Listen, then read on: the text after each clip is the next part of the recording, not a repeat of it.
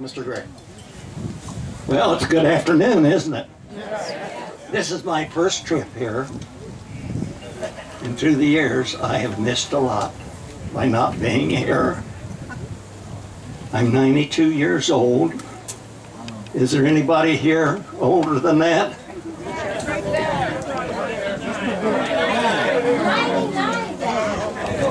99. I want to tell a joke on this fellow here. I was in the 29th Blue and Gray Division in the National Guard, but I got smart and joined the Navy. They made a big mistake. It's great to be here with you today. I had enlisted the day after Pearl Harbor on December the 8th, 1941. I was in the College of Pharmacy and Medicine at Ohio State University. I had just completed 2 years. I went down and resigned from the college. Now, I don't know for sure whether I was patriotic or not. But at that time, I was eating crackers and milkshakes. And I knew if I joined the Army, I'd get 3 square meals a day.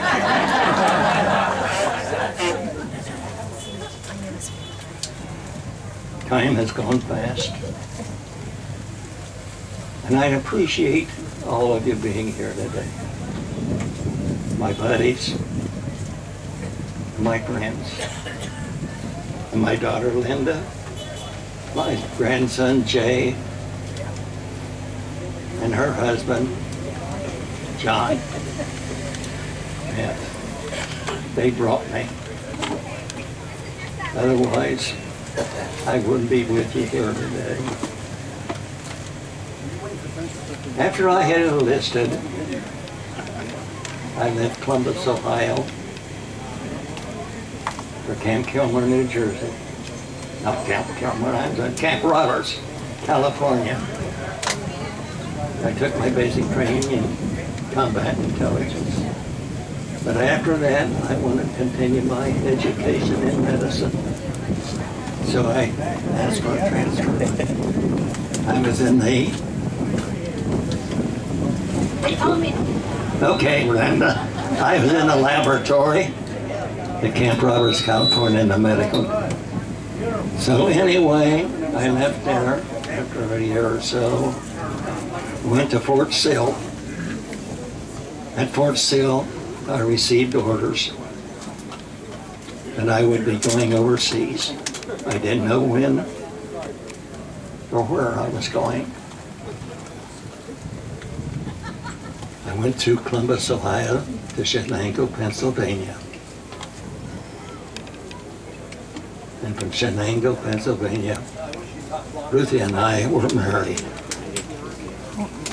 And she's my sweetheart yet today, 68 years.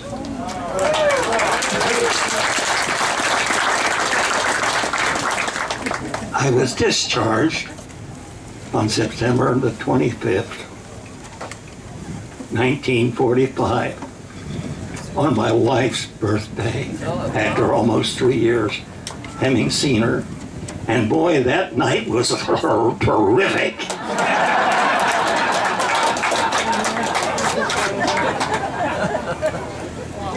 I served in the 29th Division at Omaha Beach.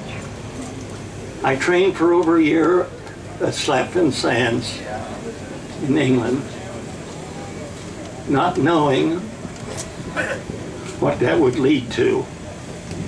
It was similar to the beaches you see out here where the demonstration of D-Day will be taking place. After we had we were in dress rehearsal. We were in dress rehearsal at Slapton Sands. That was our last training. From there, we were sent to Southampton under guard. And we studied overlay maps as to where we should be at certain times on the beach. Our orders at that time as a combat medic, we were not to take care of anybody wounded on the beach. We were supposed to be moving so fast that we couldn't stop to take care of any wounded. The Navy would take care of the wounded.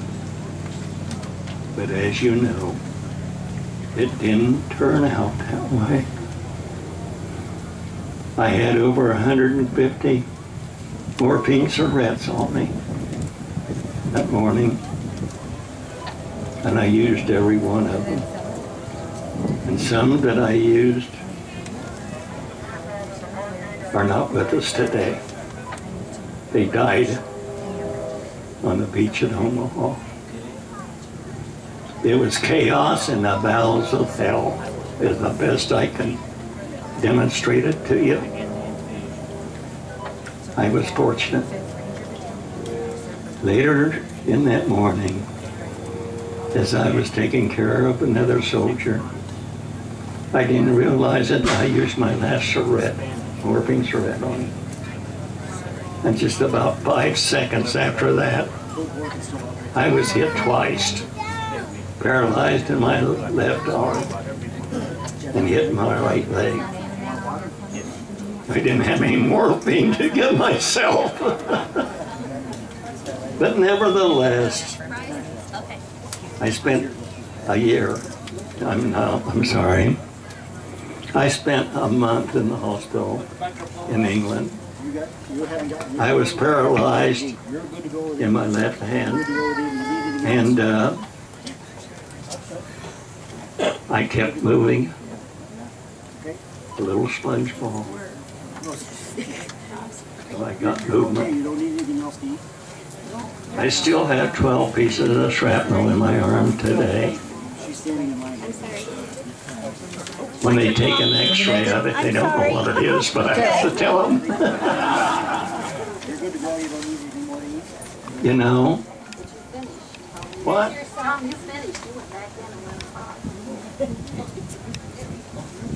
After being in the hospital, I requested to be sent back to my own outfit. It was they were stationed outside of St. Lo. I was there on July the 15th. We liberated St. Lo on July the 18th. When we walked through St. Lo, you could hardly see any buildings standing. But just before that, the Air Force was supposed to bomb St. Lo. They missed it. They bombed us instead. That's where General McNair was killed by his own Air Force. We liberated St. Lo. They turned us around. We went for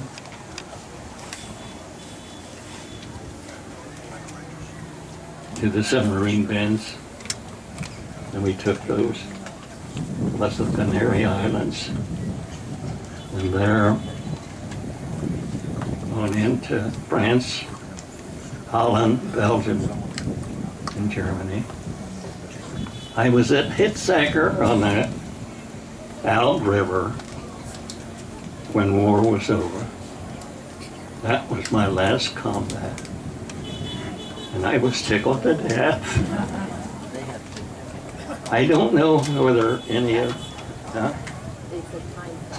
my time is up. Hooray!